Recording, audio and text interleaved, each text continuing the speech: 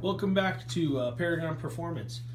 Today we are going to show you how to put a crimp collar on a PTFE stainless steel braided hose. This is the majority of the hose that we use at our shop. We prefer it over other types of hose. So first, Austin's going to show you the two sides of a PTFE hose when you cut it. There's always one side that is a little easier to install, which would be this side right here. Yep.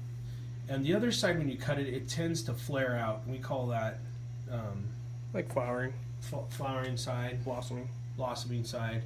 So what we're going to do is show you two things. We're going to show you how to use a collaring tool, which is this step collaring tool.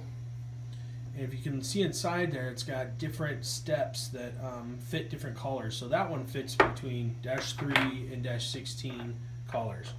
And then we have the split dies, which if you put them the other way too, Austin, to show them, it helps guide the hose into the collar. So it keeps all the braid pushed in the right way. So Austin's going to show you this way first. And this is with our -6 hose and -6 brass collars. We'll take the bad side and put that in first. Make it easier on yourself. And see how quickly that goes in there. Take the needle nose and push it on.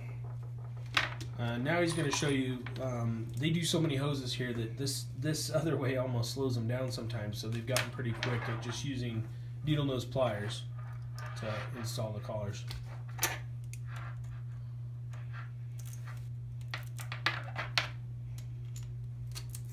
There it goes, slips right on. Alright, and this also helps to start rounding out the hose to get it ready to receive the fitting. But we'll have more of that to come. Thanks a lot.